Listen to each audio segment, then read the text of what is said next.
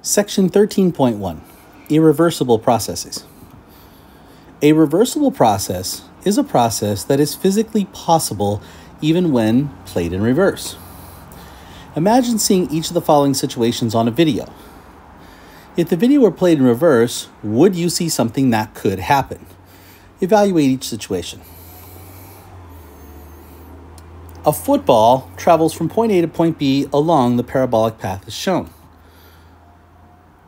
This is a reversible process. If you were to rewind it, you would easily get the football to go back from A to B with no resistance. A person with a parachute moves downward at a constant speed through air that is at rest. This is an irreversible process, being that the person would have be dealing with air resistance at the time, and the air resistance is causing kind of like air friction, you might say. But this is not something that we'd be able to happen backwards, so to speak. Now, if cart A were to hit cart B at rest, and then A now comes to rest and B goes, could this be reversible? Well, yes. If B went to the left and hit A, then B would be at rest and A would move. That's a very reversible process. However, if cart A strikes B and they stick together and move as one, that is an irreversible process. Partly because there is some deformation that occurs as the two objects stick together. When friction is involved or deformation occurs, that's a pretty telltale sign of an irreversible process. A cart rolls down a semicircular track with no friction, moves to the right with a certain speed at the bottom. Again, no friction, that's the key.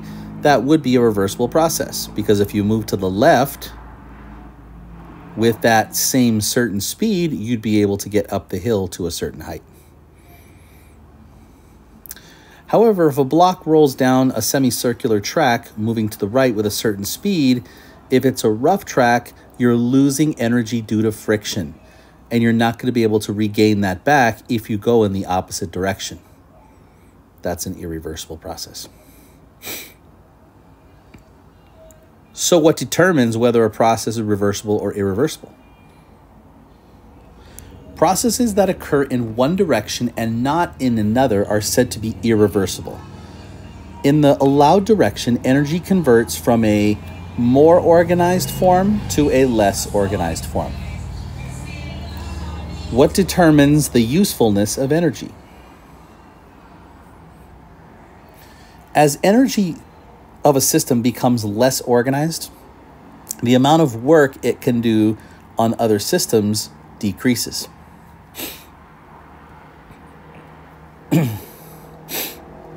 What two things did Sadie Carnot find out about the operations of heat engine? A heat engine, also known as a thermodynamic engine. Well, one, he found out that heat, work by a heat engine, does not directly come from fuel, from the source. However, it does come from the heat that does come from the fuel. And number two, if fuel transfers, in other words, the heat that is reacting from the fuel, transfers a certain amount of energy to the gas, only a fraction of that energy can actually do work. In other words, you're always going to have some internal friction in the engine due to all the moving parts that is going to result in some heat loss from the engine.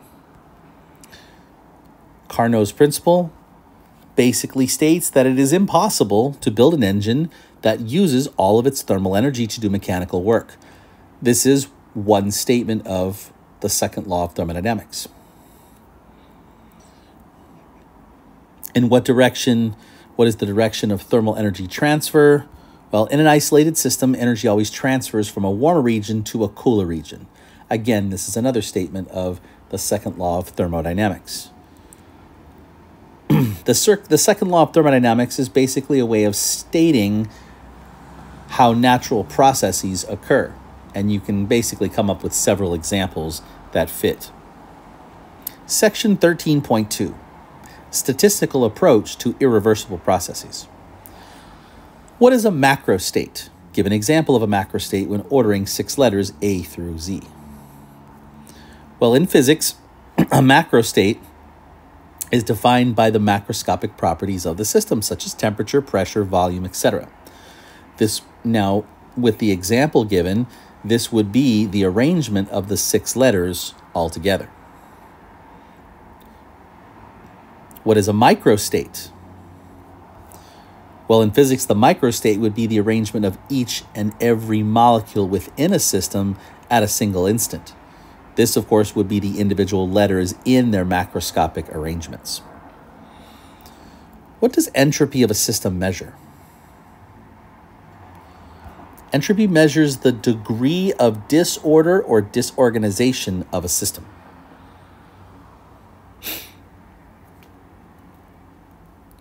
And the second law basically states that natural processes, which are spontaneous, always proceed in a direction of increasing entropy, which is increasing disorder and disorganization.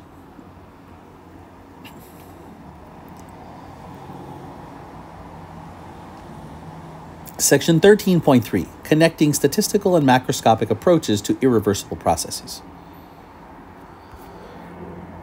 During any process that involves the transfer of energy through heating, the net change in entropy of the system and its environment is always greater than 0.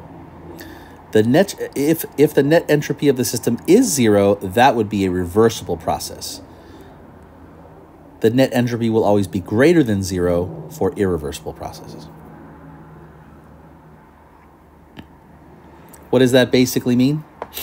For an irreversible process, the net entropy is always increasing.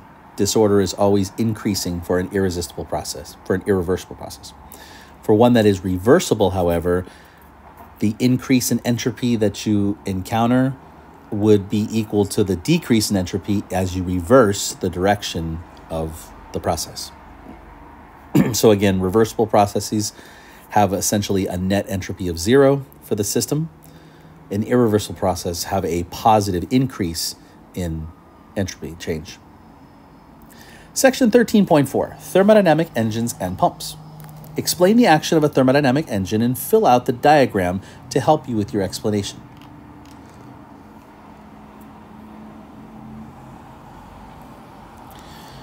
A higher region of temperature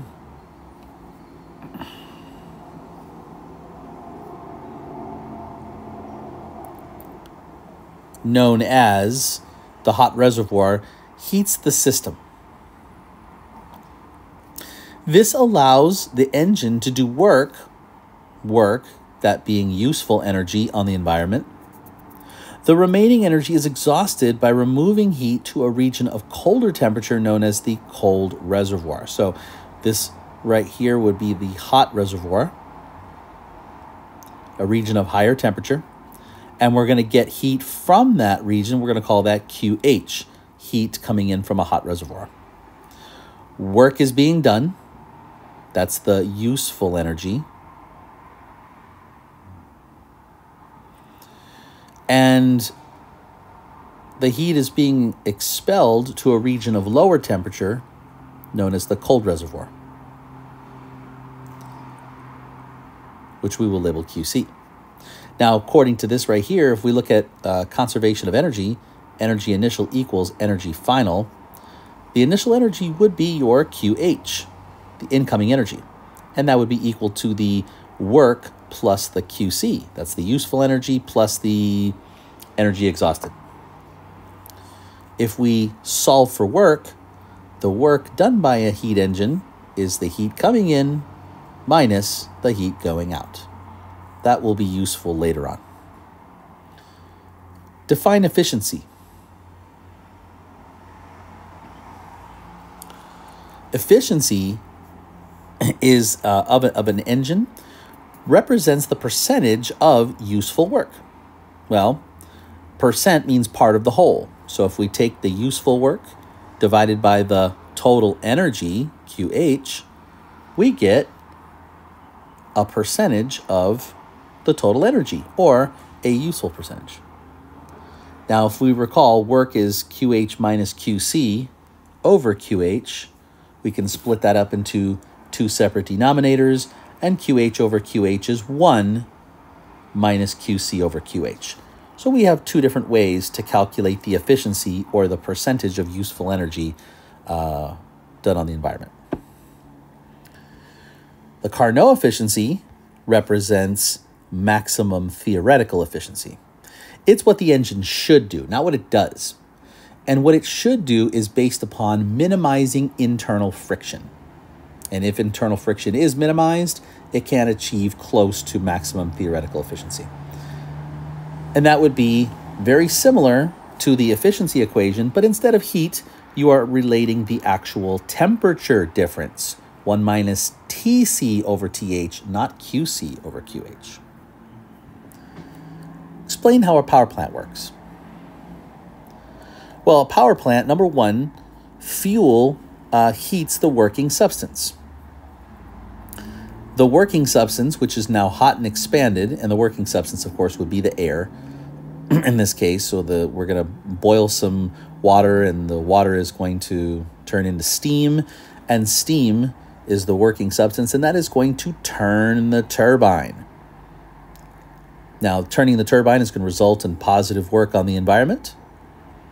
Now, that working substance, the steam, is going to condense and find its way down into this cooling tower over here. But while it does that, the rotating turbine is causing loops of wire to rotate near a magnet. And changing magnetic fields through a loop generate something known as alternating current, or AC electricity, which is what gets sent to our homes and businesses and hospitals and you name it. Explain how a thermodynamic pump works. Fill out the diagram to help. Well, a thermodynamic pump is exactly opposite from a thermodynamic engine. Instead of taking heat from a hot environment to do work and then releasing or exhausting heat to a lower environment, we do work to take heat from a lower temperature environment and bring it to a hotter, higher temperature environment. It's exactly the opposite. We take work to bring heat from a colder region to a higher region. So positive work is done on a working substance. The working substance is usually going to be some refrigerant. In most cases, that refrigerant is usually, at least for refrigerators, is known as Freon. But it's some sort of refrigerant, and work is going to be done to essentially, on that refrigerant, to transfer energy from a cooler region to a warmer region. That is the ultimate goal. But as you can see, it's working exactly backwards. Now, let's for refrigerator would be one example of a heat pump, or a thermodynamic pump. An air conditioning unit would be another. So how does an air conditioning system work?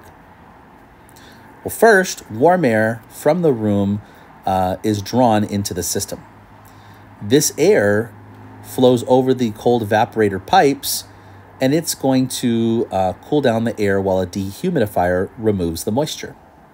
Meanwhile, the coolant, the refrigerant, flowing through the chiller pipes is going to absorb this heat, okay, and it's going to evaporate. Well, this is going to turn from a cool liquid to a warm gas. This warm air is pumped outside. Meanwhile, while it does this, the coolant flows through a compressor while compressing this fluid. It's going to turn back into a cooler liquid. The cool air will then recirculate into the room, where it's going to mix with the existing air and reduce the temperature and the humidity in the air. And also remove particulates too. That's another benefit of air conditioning system and central air.